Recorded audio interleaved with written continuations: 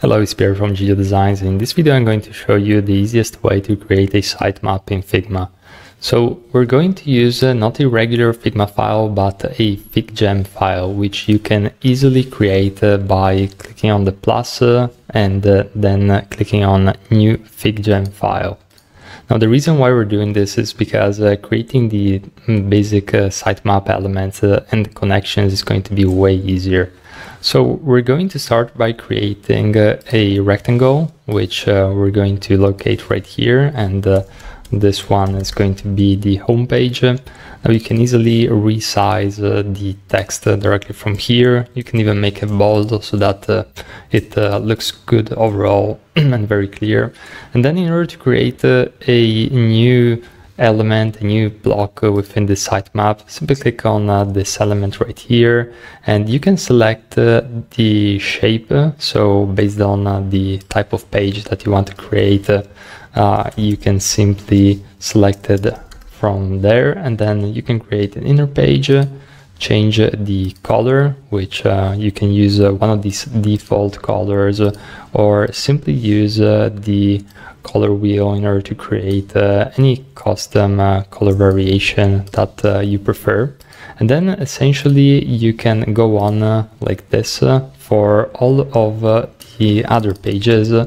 As you can see, it's a very easy process, and you can easily create multiple pages in a matter of seconds, really. So I'm going to create a smaller version of this page just to give you an idea of how you can create also different visual hierarchies, so you can resize the text very easily, and you can just change the colors so that you can create different variations of this sitemap visual hierarchy in a matter of seconds, really. So one more thing that I want to leave you with is initially you can create everything from scratch, but a great idea is also to consider going through the community section, which is going to allow you, if you go over here, I'm going to click on community profile, and I'm going to click on the community, and I'm simply going to search for sitemap.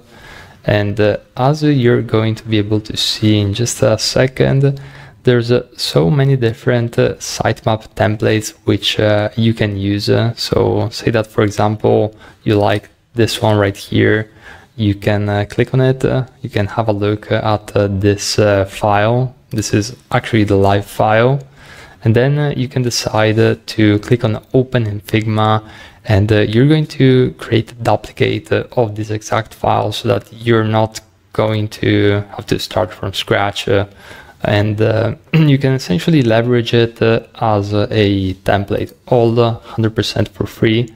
So there's so many of these templates which are really going to help you save a lot of time. But if you want to start from scratch, you can easily do that and change the colors, the typography, and all the elements. You can even create links directly into FigGem to create your very own sitemap.